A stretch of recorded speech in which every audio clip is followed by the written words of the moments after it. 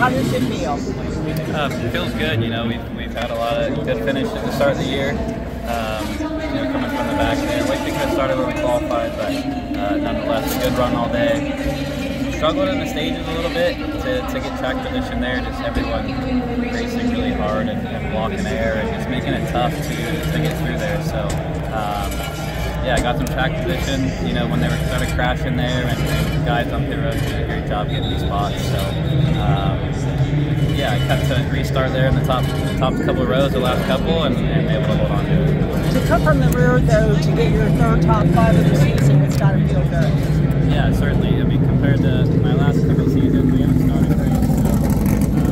So, yeah, to start how we have is pretty great.